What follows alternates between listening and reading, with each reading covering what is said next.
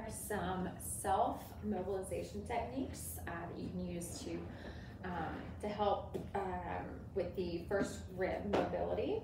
So you want to take something like a strap or belt, something that's firm. You don't want to use anything that's stretchy or has much give to it.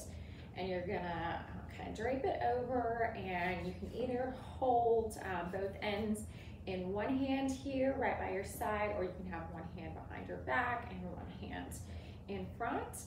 And you're gonna hold some pressure downward there, so kind of downward and on an angle. So you want to stay nice and firm there, and you're gonna tilt your head down and towards that armpit on the painful side. So this is the painful side, and you want to make sure that you get right over that first rib, hold the pressure, and just bring your chin towards that armpit.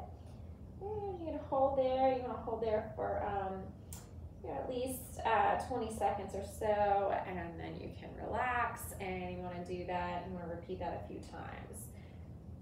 Just holding the pressure with that head down.